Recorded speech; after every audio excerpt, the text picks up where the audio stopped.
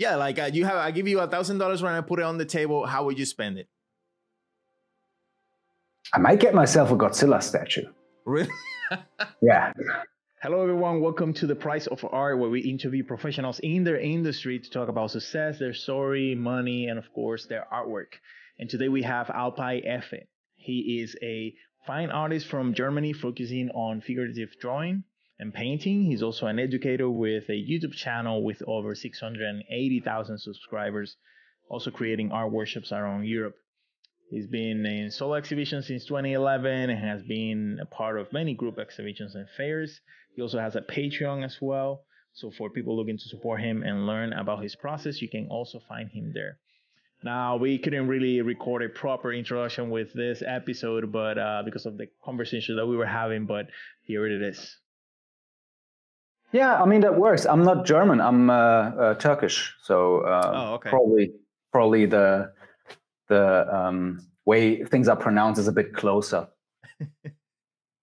So so you're not living in the Netherlands? You're living currently in Germany? I do. Yeah. I'm actually born and raised in Germany. I'm just a Turkish citizen. I'm a immigrant child. Yeah. And born and raised here, still living here, and very happy about it, actually. Yeah, you like it there? Yeah, Europe is great. Europe is fantastic. Short distances, it's great. You can just hop on a plane, and in 1 hour, you're crazy different. You can be in the entirety of Europe. It's great. You were like, oh, I don't know if I'm the right person for this because you're pretty straightforward. So I want to. I'm probably not the right person, to be honest. First of all, there's this language barrier. It's not my first language, English. So sometimes the things that I say come across differently from what I intend to say. Yeah. That sometimes creates a problem. But also, I'm very honest, direct, and straightforward. Right. Obviously, here coming out from Germany and Europe, I think we're known for that. And then also in general, I'm a pretty honest and straightforward person. And you know how it is in the art world. It's a lot about feelings, and a lot of ego is involved. And when it comes to those things, sometimes you can create some tension there. Yeah. Do you have any stories in particular that you want to share? I don't know. I can think of a few, but it's usually because of I don't think I'm a very typical artist, to be honest. I don't have very typical. No, actually, I should put it this way. I'm a fine artist. Right. I guess is the right way of saying, because I spent most of my life and most of my professional career in this fine art space, so galleries, exhibitions, etc. And as you may or may not know, in those spaces, it's a lot about,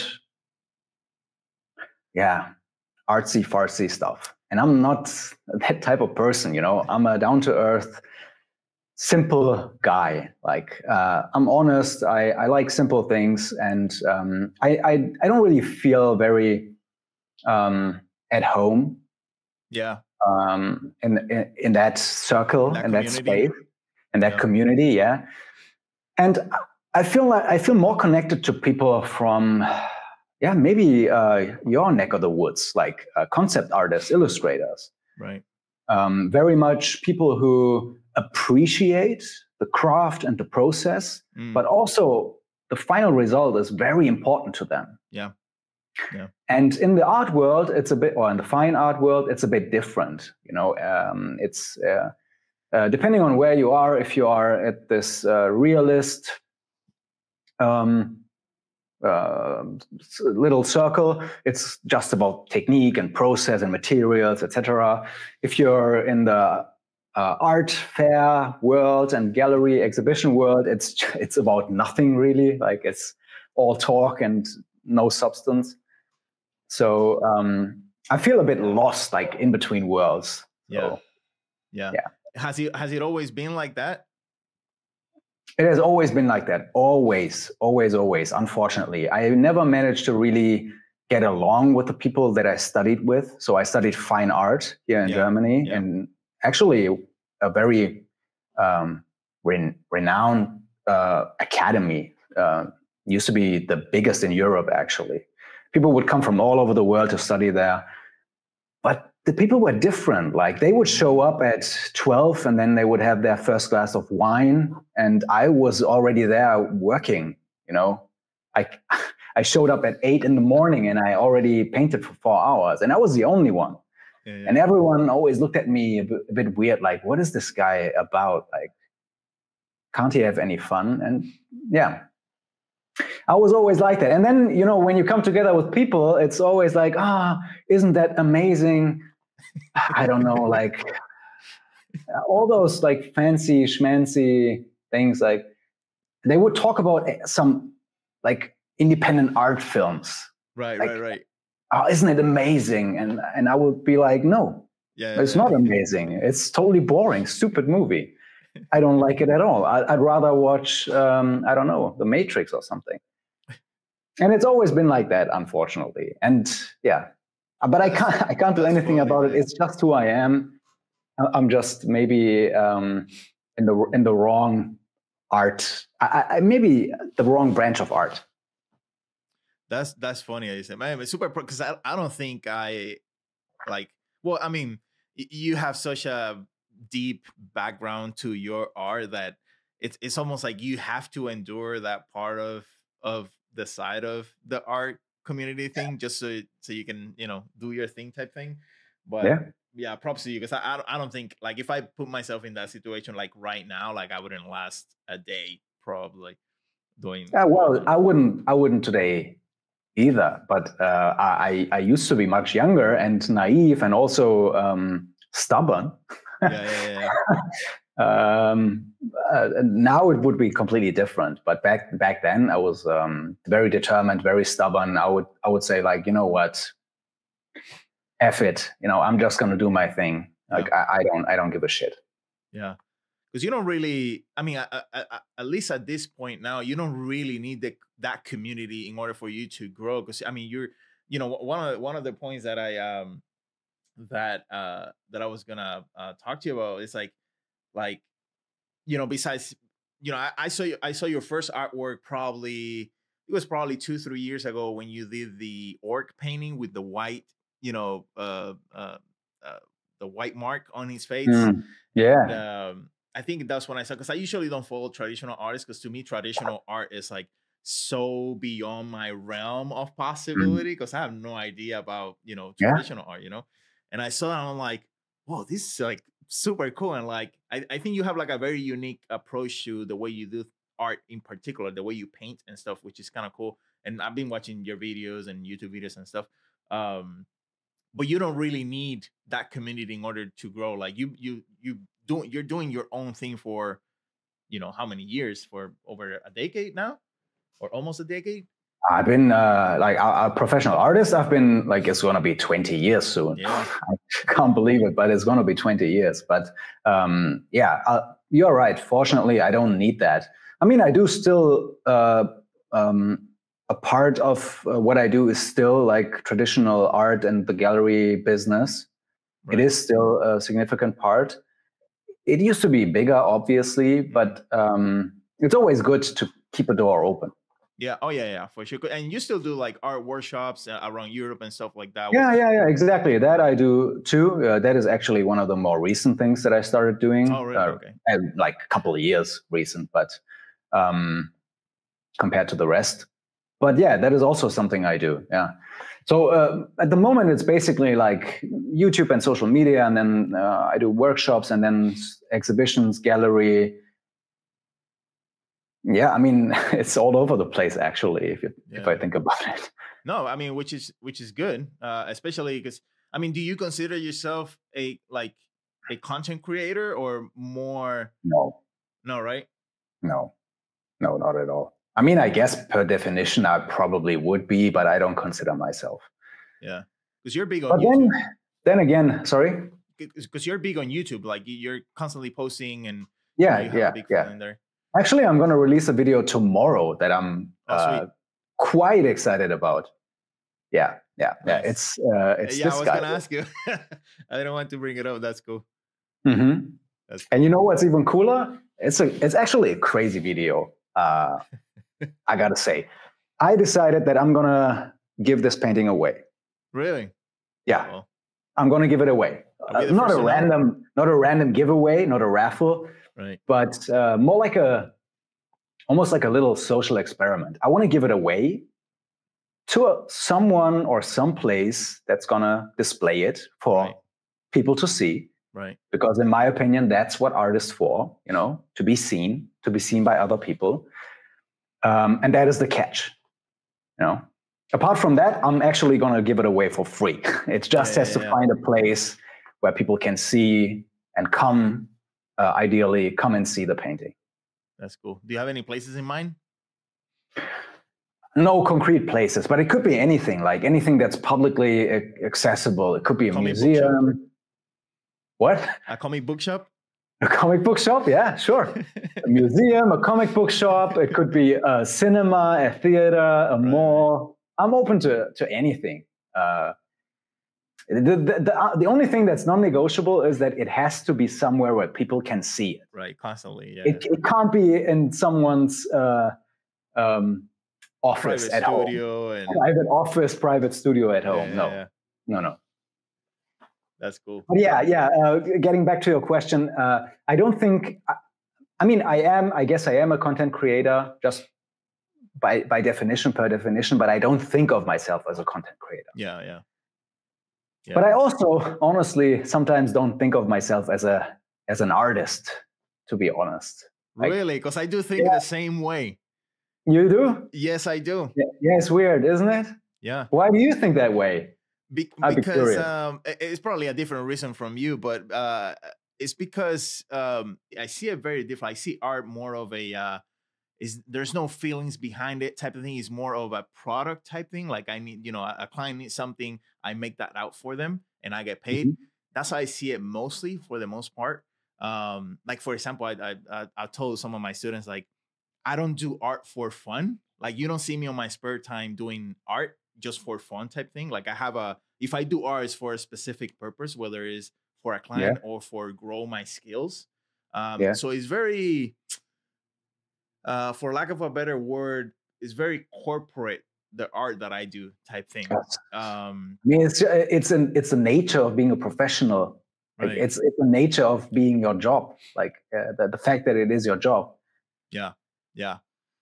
And the funny thing is, like, one of the questions I want to ask you, because I know you have talked about this, is like to you, like if you were to would define what an artist is, but to me is anybody who can express any type of skill in a fantastic way, any type of skill. I'll give you an example. So I do personally, like I do Brazilian Jiu-Jitsu and I do martial arts and stuff like that. And now this year is the first time that I do it formally. Like I go to a formal school, because I always dabble into it and all that stuff. But seeing my professor explaining all the little details that you don't see unless he explains it, and the way he moves the body and like the way he uses the person's body in order to get something, like that to me is art, because it's like so intricate in the details on the way he has to do something in order for it to work and to get, to accomplish the goal. Like to me, those are like, he's an artist on that particular skill type thing. So that's how I normally see it. But how would you define it? I wouldn't.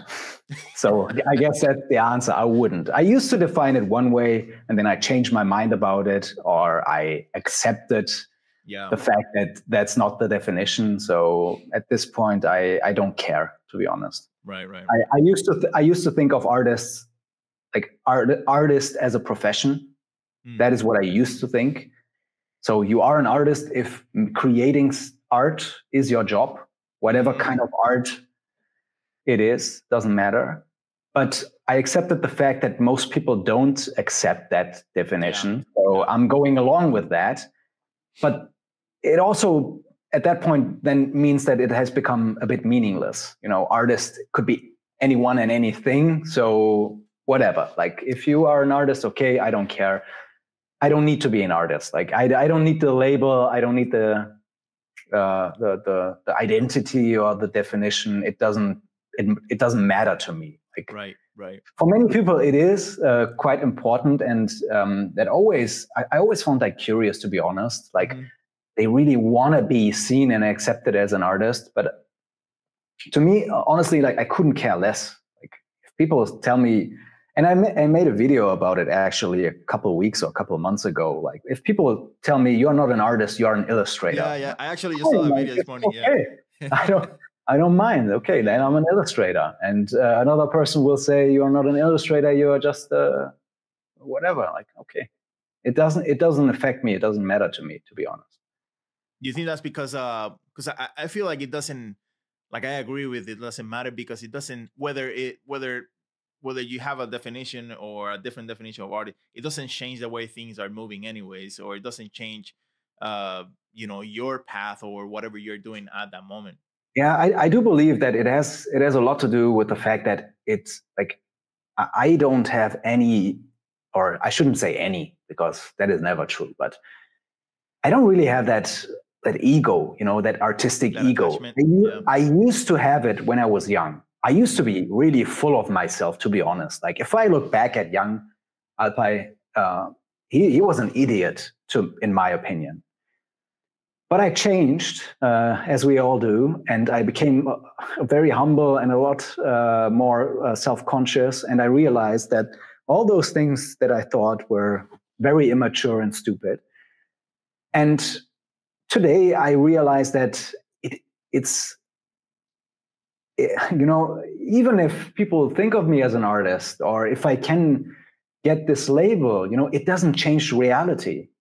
The reality is I either can do something or I can't. Right. The reality is either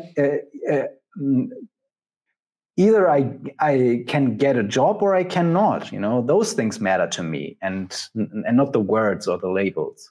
Yeah. That's definitely it. So, like, I mean, because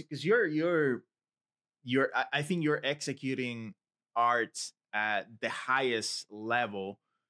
How are you, like, for example, it becomes harder, and you probably noticed it too. It becomes harder the better you get at it to get better, right? Yeah. So yeah. how when you're at the highest level, and this happens in sports, this happens in all industry, but how are you, because this is a lifelong journey of learning and improving. How are you doing that now when you're at this level?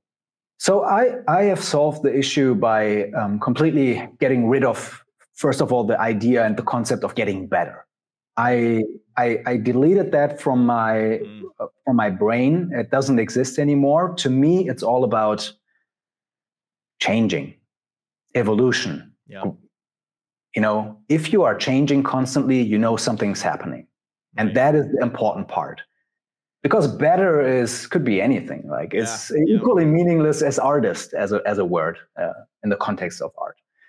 But growth, or not growth, but evolution, or just changing, constantly changing. If you do that, you're on track. You know that you're on track. And if it's better or not, that is not the important part. It's important to always be curious and change. Yeah. And to me, I have to admit, it comes naturally. I'm just naturally an incredibly curious person. Curious to the point where I can get really obsessive about stuff. Yeah. So if I'm curious about I think it's very similar for a lot of artists, but if I'm curious about a topic, I can read into it for days and weeks. Like, it's a rabbit hole that I go down, and I will just come out when I can see a light at the end of the tunnel. Yeah. And that could be weeks. But that's a good thing if you're an artist, because it means that there is this spark of curiosity in you that keeps you going. It keeps you on your legs, and you are never really bored or in a state of what's the word I'm looking for here? Staying still. Staying still. Yeah. It's always moving. And I was actually wanna ask you this. I found this. I was doing a little bit of research about you and your background and all that stuff a while back. And I saw this and I was like, ooh, I want to talk about this, because I know this is like probably the one thing that we differ in, and I don't know if you still have this opinion about it, but this is the one thing that we sort of differing opinions, and there's no right or wrong on both of them. I think both of them work, but I want to see what your thoughts are. I remember you saying that you mentioned in an interview as an advice to like artists, just to be good at several, like be a jack of all trades type thing. So what's your take on that? The idea that it's better to be a jack of all trades, than a master of one. Right. Well, do you still hold that opinion? Like, do you still think that? Yeah, I do. I do. Yeah. I still do. Yeah, because being an artist or being a creative person in general, it requires more than just one set of skills. It requires a lot of different skills. Right. And if you can be the greatest craftsman on the planet, but if you have difficulties, quote unquote, selling yourself, for example, going out there, socializing, right, it's an issue. Or it's a problem potentially. Like if you want to break into an industry, for example. But also these days, more than ever, it's important that you know about like all kinds of different things. Like, for example, making videos with the rise of social media, a bit about marketing. Yeah. But also when it comes to picture making, like if we just stay there, I would always prefer someone who knows a bit about design, knows a bit about composition, color theory, all of those things, than a hyper-realist. Right. Because the hyper-realist can copy what they see. But the other person can go beyond that. It might not be able to create the hyper-realistic drawing, but as you also know, art, in most cases, I would say, it's a product.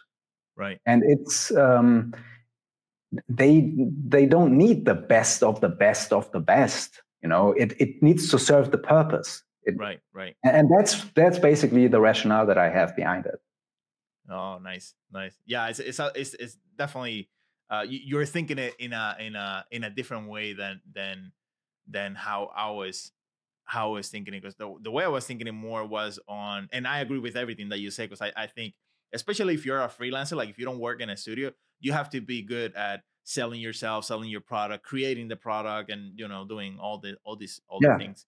But I always talk about, especially like kids that are trying to break into the concept art industry. They're trying to do so many things. They want to be character designers, they want to be environment designers, they want to be 3D modelers, they want to do all this stuff, and each one of those is like a whole new world that requires a level of skill, and skill develops with time, and so the more skills that you have to develop, the more time that you need. I agree 100%. Yeah, that is a whole different scenario. This is funny. This is the first interview that I haven't even made the intro yet, which is great. Oh, we haven't? I thought we started already. No, I mean, we did start it. So I'm gonna, but it's great that it's going this way, because I haven't even made the intro. I mean, I recorded all this, so we do have the thing. But at this point, you might as well just forget about it. Yeah, or you just in the middle, like started in the middle. Great. So I want to ask you some stuff more about the, for lack of a better word, business side of things. But before I do that, so if I give you, or if you have $1,000 right now, or if I give you $1,000 right now, how do you spend it? I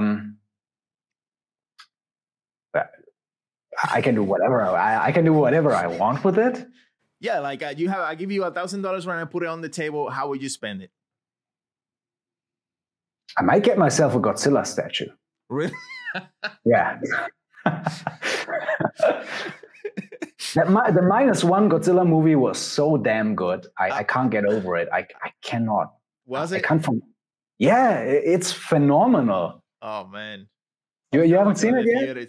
No, I was gonna watch it on the theaters, but I haven't been in the theaters for so long that that I lost No my opportunity to way. watch it. Yeah, yeah. But I Well, heard great things about it. I can highly recommend it. Cool, It was fantastic. nice, nice. So you will get a Godzilla statue. Yeah, sure. Why not? Why not? And then I could paint it. That's pretty cool. Cool. So in your state right now, this is one of the questions that I ask everybody on the shows. Like, how do you Alpay right now defines success? Like to you, what does Oh, that mean to you personally? that's a very good question. Um, Honestly, I don't have a definition of success. Um, I don't. I guess I don't view life and the world that way. Oh yeah. Yeah, if I think about it for a second, I don't think about success. Like, I don't feel that I'm successful, but I also don't feel like I'm not successful. It's just not something I think about. So let's just for example, if he had 5 subscribers in YouTube, um, and you maybe didn't have the ability to get paint. Hmm. Well, that would be a shitty situation. Yeah, I agree. Yeah, that would be shitty. But it could be like you could have 5 people and they could be your best friends, and you could like look forward to meeting them every week or every day or whatever. Like it doesn't need to be unsuccessful, or it doesn't need to be a sign that someone is unsuccessful. You know what I mean? Yeah. Like I don't know. Like I don't really view myself that way. I'm a bit like a child, to be honest. Like I have stuff that I want to do. I have things that I want to do, and I do it. And then I have goals, obviously. I do have goals. It's not like I'm mindlessly doing things. It's definitely not like that. But I also don't view myself as unsuccessful if I don't reach those goals. Like, oh, you don't? Okay. Okay. It's all just a journey, because I know that there will be ups and downs. And I guess that's also part of the reason, my background in fine art, I didn't start as a successful artist, quote unquote. I started selling my drawings and paintings actually at comic fairs, comic conventions. Oh, nice, nice. Yeah, when I was like 15, 16 or so, I went to comic conventions back then. And I don't know if you remember, but back then, nobody went to comic conventions. Yeah. Like 20 years ago. Yeah. Or a very empty, very small convention. And I sold them for $30. That's how much I got for a painting back then. And then I studied art, I got into galleries, I worked with galleries, I had exhibitions, and I had sold out exhibitions. And then I had exhibitions where I didn't sell a single painting. And you know what I realized very quickly? That, life is always up and down, especially as an artist. And it's all equally, quote unquote, meaningless or meaningful, depending on how you want to look at it, I guess I'm a bit stoic in when it comes to those things. Yeah. I don't view the highs as highs. I don't really view the lows as lows. It's all just an adventure, and it goes on, and it's all part of the adventure. So how do you? Because now I'm curious. How do you? Because for example, I use metrics of, and we'll call it like that, metrics of success when I release a product, or I open something, or I do an artwork for a particular client. I do have that. So how do you then edit your course in terms of those decisions? Yeah, I mean, if let's say I have an exhibition and I don't sell a painting, then obviously I will go back to the drawing board, and I will start thinking, okay, what can I change in order to sell ideally all paintings? And then I will start thinking about it. But I don't really view it in terms of unsuccessful or successful. I guess per definition, again, like it is unsuccessful, but I don't view it that way. And I also would encourage people not to think that way. Right. Because if you start thinking about yourself as unsuccessful or also like as very successful, it changes the chemistry in your brain. And both can be very negative. Like if you think of yourself very successful, you don't leave room, you know. You could be like 10 times as successful. You don't know. There is no limit. And equally, like if you think of yourself as unsuccessful, you might as well give up, you know. But I like that take. I'm gonna take that personally. I like that. So how do you, so in based on that, how do you, because I know you're doing a bunch of things, you know, you have your YouTube, you have your paintings that you're doing on your own time, you're doing the workshops and you're doing all this stuff. And I know it wasn't like that at the beginning. no. Do you have like a structure then on how do you divide your time for each of one of those things, or they're sort of like all bundled together? I don't really have it all structured. Like I'm gonna dedicate these days or weeks to YouTube, and the rest to making gallery paintings or something. It's more like I take things as they come and then act and adjust accordingly. YouTube has become a big part of my life, for better or for worse. It's just, you know, it's a beast, you know, you can't really stop it. I didn't get into YouTube with the idea that I wanted to have thousands of people following me or anything. That wasn't really the plan that I had.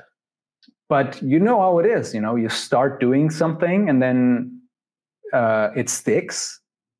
And before you know it, it's an income stream and you can't really stop doing it.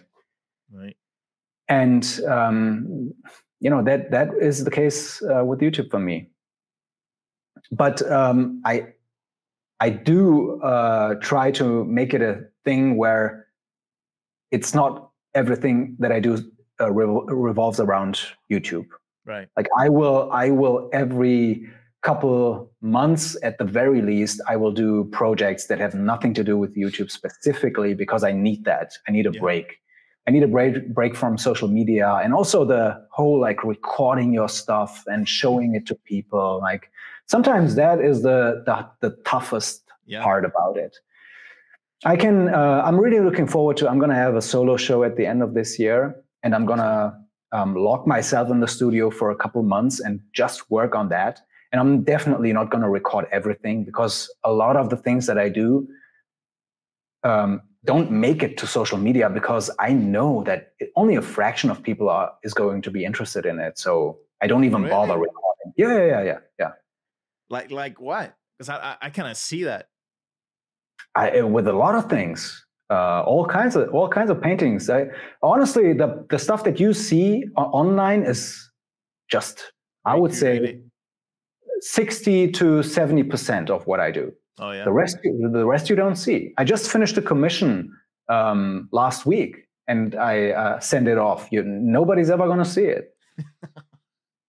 because it's not like social media doesn't allow for it. Let's put it that way. Oh, okay. Yeah. I see. Yeah. I wouldn't mind sharing it, but it's pointless. Yeah. It doesn't. I don't have anything from doing it. And I have to admit, I also enjoy the time where I can paint just by yourself, just by myself. Yeah. No cables, traps everywhere. Like right now, I can just move back and forth freely. I mean, you don't have that problem. You're probably always at your desk, right? Yeah, for the most part, yeah. Yeah, but I'm standing in front of the wall because I like painting when the painting is at the wall, and I go back and forth all the time to get the bigger picture. It's like when you paint on a tablet, you zoom in and you zoom out, and I have to do that all in real life. And it's really difficult sometimes with all the cables and the cameras and that stuff. to the point where I get really frustrated about it. I have to admit that sometimes frustrates me. Yeah, but and you don't have like a it almost well, it feels like not in all cases, but in some cases, like especially your commissions, you don't have like a or do you have like a special attachment to the paintings? Like you can just send it off and forget about it and move on to the next thing type thing? I mean, I'm giving this painting away, if you Yeah, remember. yeah, Like, I can always paint it again. I mean, something similar. I don't really have any deep attachments to paintings. yeah. Sometimes I have to admit there is a painting where I feel like, oh, maybe I should have kept it for myself. Maybe I should have. Does one But come to it's mind? Does one come to mind? Let's see. It's got to be one from my last exhibition. Let me think about it. Yeah.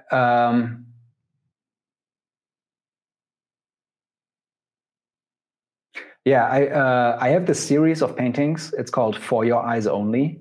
And it's always 40 by 40 centimeter paintings, small paintings of random stuff that inspires me, but everything tells its own story. Like it's self-contained story. It's all images where stuff is going on. And I had this black and white photo that I turned into a color photo of a guy from, I would say, like the 70s or so.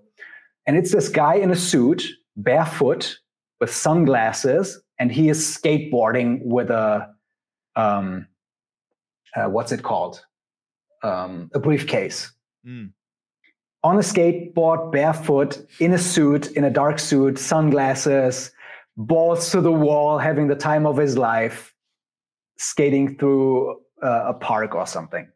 And I did a painting of that scene.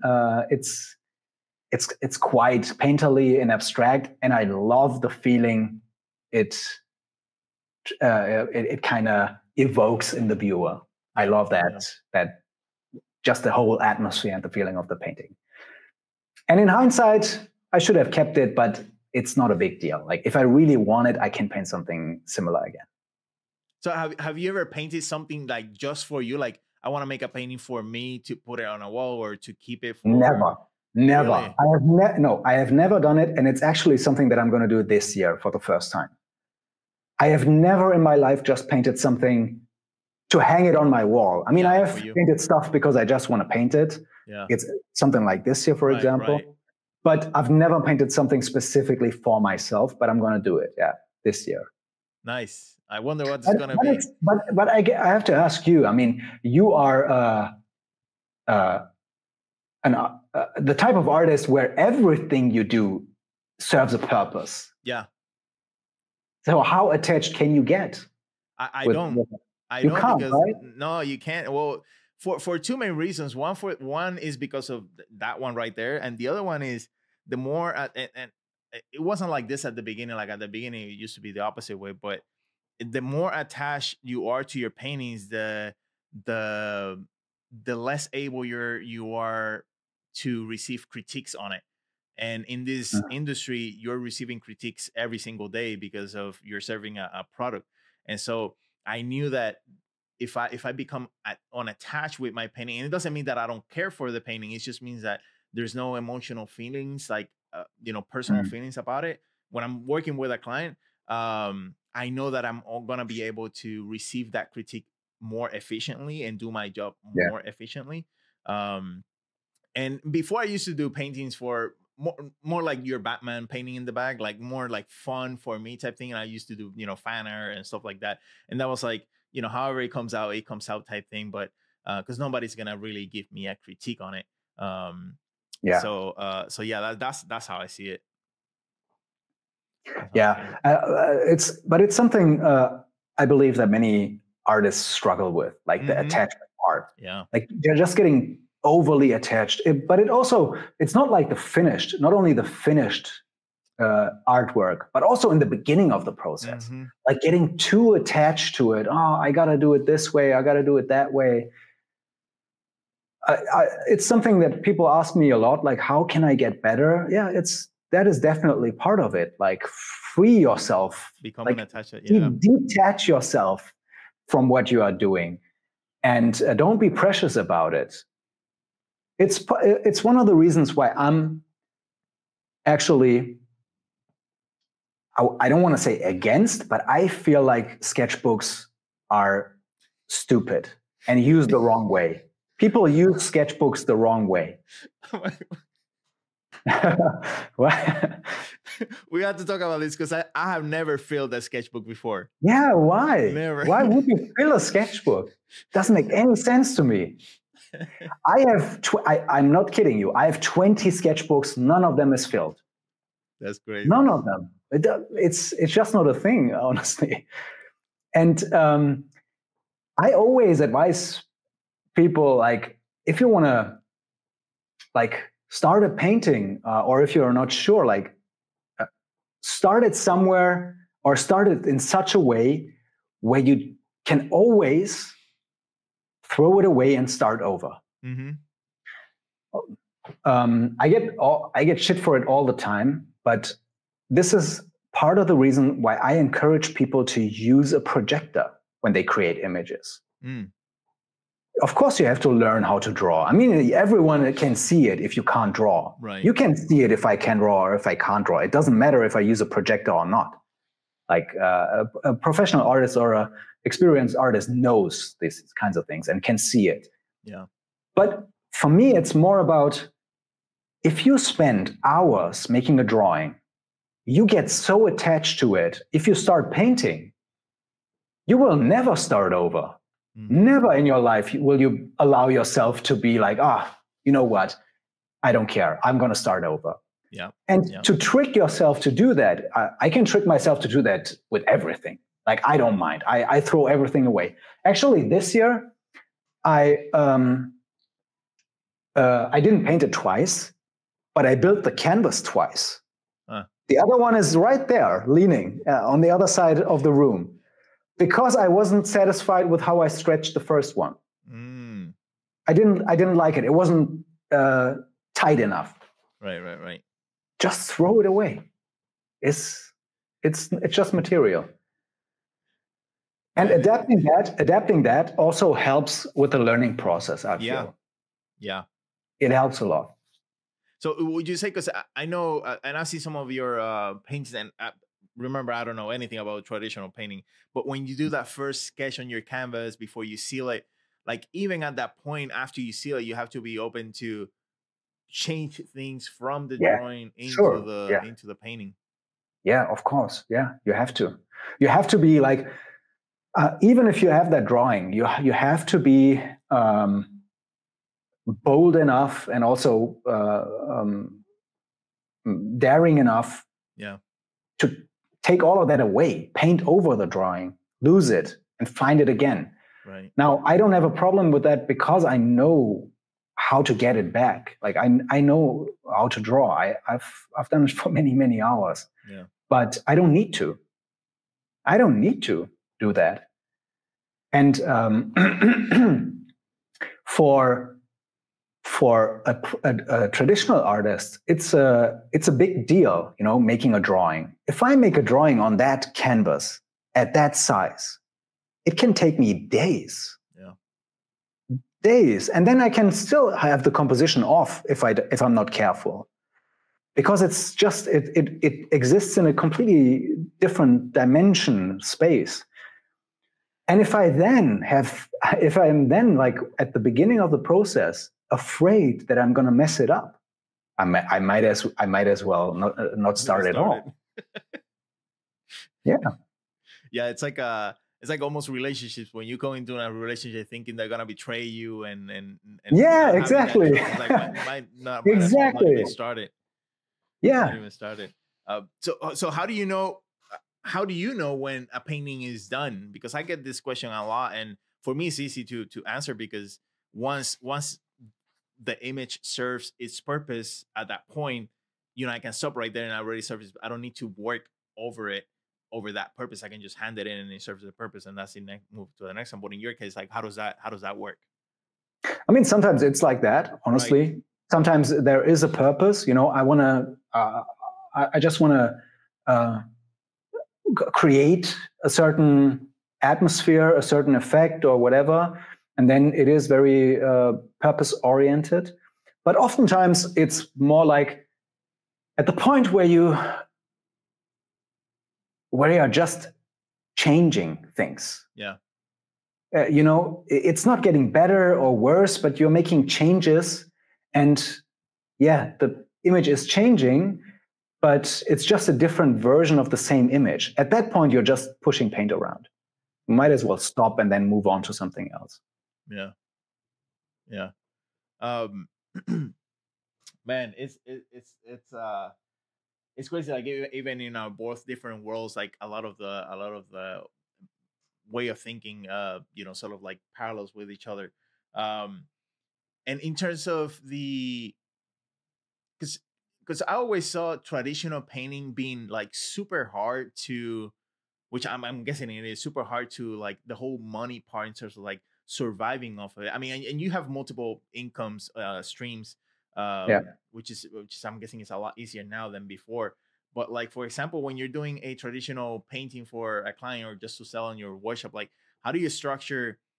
Like, do you have a set amount of hours that you want to spend on a painting so it becomes this value that you're gonna sell it to, or like how do you structure that?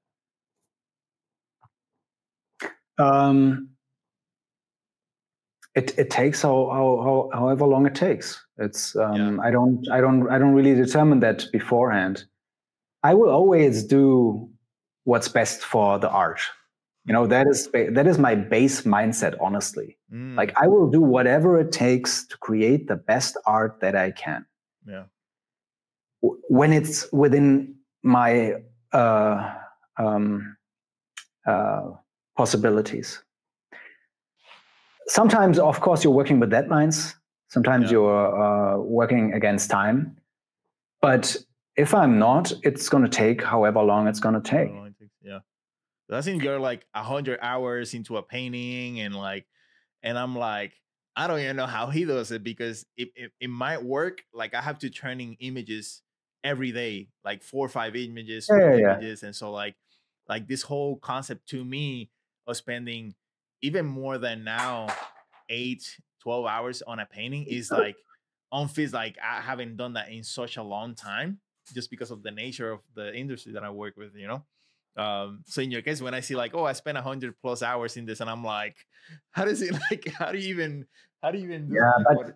But honestly, making traditional art is also a bit different in a sense that everything just takes much longer. Yeah. Whether you like it or not, just the act of mixing colors, there is no picking colors. Right. There is just mixing, physically mixing, and sometimes piles and piles of colors. And it takes forever sometimes.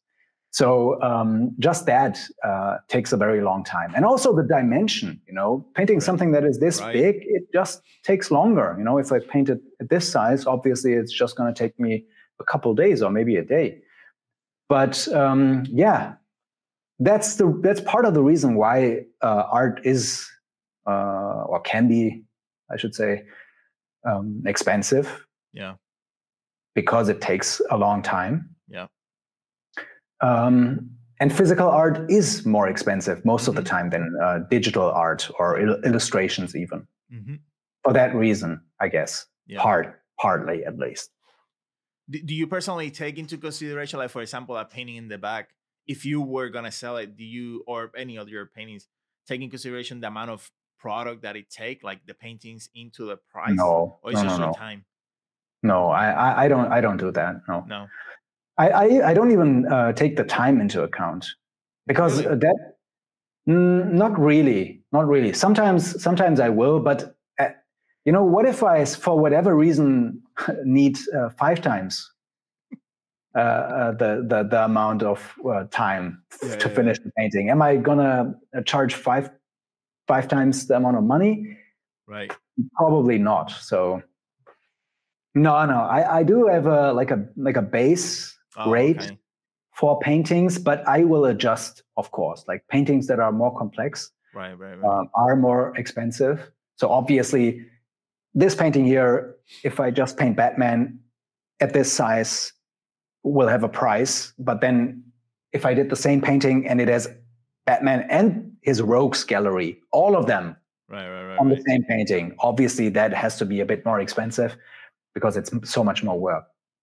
Huh, that's cool. Yeah, I saw your Lilith painting, man, and I was like, oh man, this is amazing. Like, I appreciate that. Thank you very much. I'm looking at it actually. It's really? Yeah, it's still with me here in the studio. It's I love that painting. I do actually. I still regret that I didn't go with the other idea and reference that I had initially, but you can always paint it again. Yeah, true. And also, hindsight is 2020. Yeah. But that was so much fun. The painting was so much fun. And it's one of those things, like, I'll be honest with you, like, I don't get anything for doing that. Yeah. It just cost me money. It cost me time. I could have painted so many paintings that I could have sold in that time, but I just wanted to do it. Yeah. Because maybe I'm stupid. maybe I'm stupid. Who knows? When I first saw it, I for some reason thought that Blizzard gave you a commission to do it. No. When I first saw it, but no, they have before. I did something for Overwatch for them. Right. But they didn't for that for whatever reason. Yeah, it's a great painting, man. Like I saw, I was like, wow. Thank you. Amazing. Appreciate it. Well, I don't want to take too much more of your time, but I do have one last question that I always ask at the end of the show. Yeah, sure. As artists, everybody has to sacrifice something in order to get something, right? And I know, I've had my sacrifices in the past, decade. Everybody does, but what has been your sacrifice to be where you're at right now? Oh, that's a can of worms. We can go on another hour with that. It's everything. Yeah. Everything you can think of. It's like, the quote by, I think it's Conor McGregor. Like, I dedicated my life to this and I lost my mind in the process. Yeah, that's pretty much it. And more and more sometimes. It's a lot. If you really if you really are passionate about it and obsessed to a point where you're obsessed about it, you got to sacrifice pretty much everything. Maybe you don't have to, maybe there are other ways, but to me, that was certainly the case. And from what I hear you saying, it's similar for you. Yeah, it's funny because I always talk about, or I always get a little like, look, I don't get mad, but when I hear this whole work-life balance thing, I don't know if you've heard that before, but sure, yeah, of course. But like that to me doesn't exist. Like that to me, that's not, especially if you're starting out, like because balance to me is the same equal amount of both or three things, right? It's just balance. Yeah. But when you're starting art and when you're developing and you're obsessed about something, there's no balance. Like you spend all your time into this. No balance, not at all. You have to put all the stuff, outside because it's not going to serve you. Yeah. I mean, it's different for me today, like very different. Right. Like I live a very different life and also I have a very different mindset today from what I had when I started out. But when I started out, in terms of sacrifices, I think I made a lot. And I don't know if I regret them, but I certainly feel like I don't feel good about them. Let's put it that way. Like I lost friends, relationships, holidays. Like I didn't go on holidays for years. I used to work 7 days a week for years. And I used to wake up at 5 o'clock in the morning. Yeah. And then work 14 hours a day, 16 hours a day, paint like a maniac. And all of that to become this person or this version of myself that I had in my mind. Mm. I certainly feel like it was not all of it was necessary. But at the end of the day, if I didn't do it, I wouldn't be where I am today. So I don't know how true that statement is. Yeah. But the sacrifices, if I think about it, I'm like, man, we were such good friends, man.